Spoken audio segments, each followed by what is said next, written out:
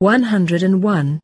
We chose to live in a democracy to overcome authoritarianism and dogmatism. But an abstract democratic order can be as arrogant and unjust as an extreme authoritarianism.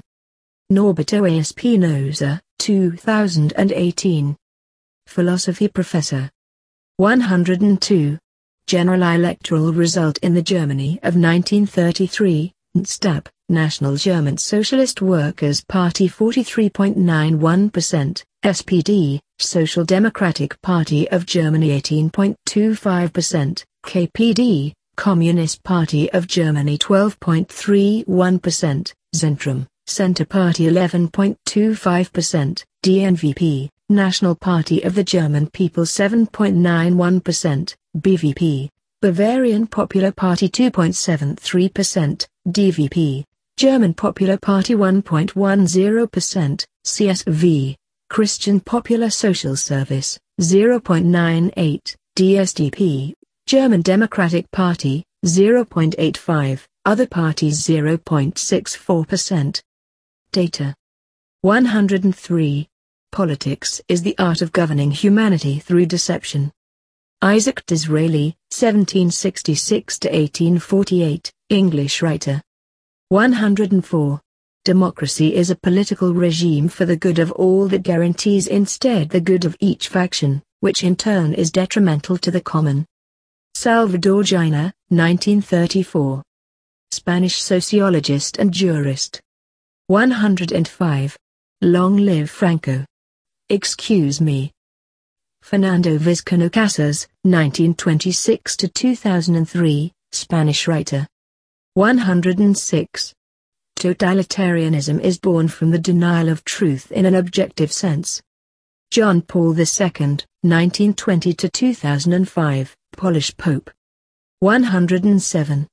Those who believed that all eugenics responded to the harsh perfectionist and Malthusian model, strongly coercive, implemented through restrictive public policies, compulsive human sterilization, prohibition of interracial and marital unions, selective immigration, etc., in desperate bid to impose the hereditary factor on the influence of the environment and education, they are wrong side by side. Sergio Sechetto, 1959–2009, Argentine writer and philosopher. 108. This press is absolutely slave and submissive to the rogue character of its owners. This press manipulates public opinion, and this public opinion will be mobilized and divided into political parties. Adolf Hitler, 1889–1945, German Führer. 109. Imagine a kingdom ruled by a king named Karl the Incompetent. The monarch has good intentions and wants everyone to live as well as possible.